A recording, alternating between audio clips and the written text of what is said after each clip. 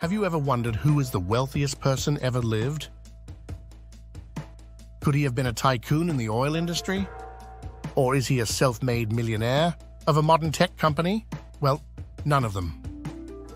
The richest person ever was Mansa Musa, the king of Mali, who lived 7 centuries ago. Mansa Musa ruled Mali from AD 1312 to AD 1337.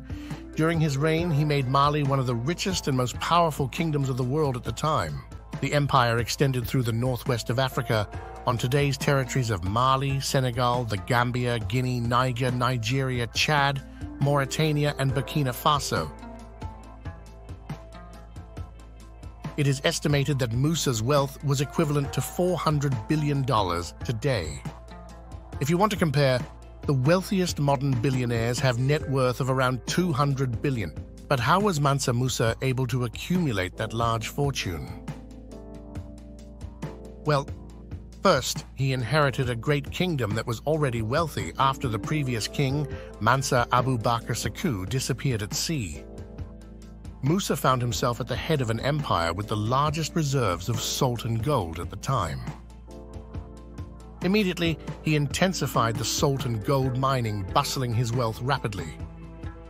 The vast empire of Mali was geographically located in the way of the major trade routes of Africa. The commerce in the region flourished, and the taxes on trade further increased the Masa's riches. In 1324, the Muslim king made a pilgrimage to Mecca in a so extravagant trip that destabilized the economy of North Africa. The caravan crosses the Sahara Desert with 10,000 of soldiers and service people dressed in Persian silk with gold-decorated armor.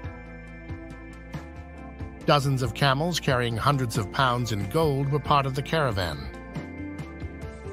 Mansa Musa spent 3 months in Cairo, Egypt, where he handed out gold as if it were candy on today's Halloween night.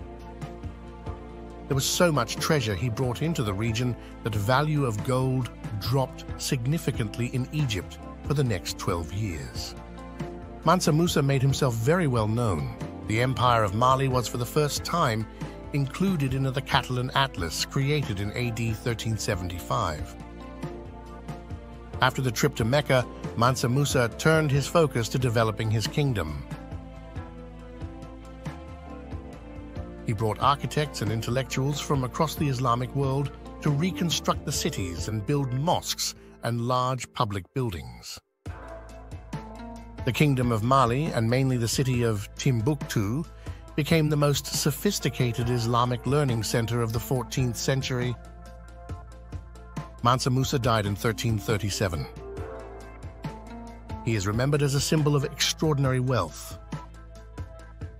However, his legacy within the Islamic faith and the promotion of education and culture in Mali society makes him one of the most important figures of African history.